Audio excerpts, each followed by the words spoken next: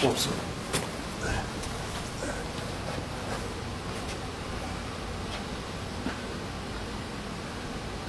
There one, buddy? Yeah. It's about a 1/4 inch long. Next time we put the pad on it, grind a little bit off the heels.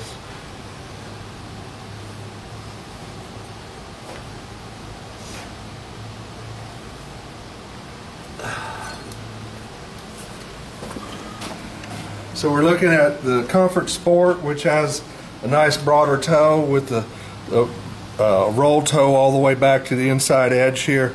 A little bit of it's got grinding or rounding of all the branches, and has a little bit of meat in the heel area to do stuff with. So it's about a 1/4 inch long for this foot, measuring it from heel to heel. But I think by the time we're going to add the 3D pad to it, and we can grind a little bit off, shape it up. So we'll go with that.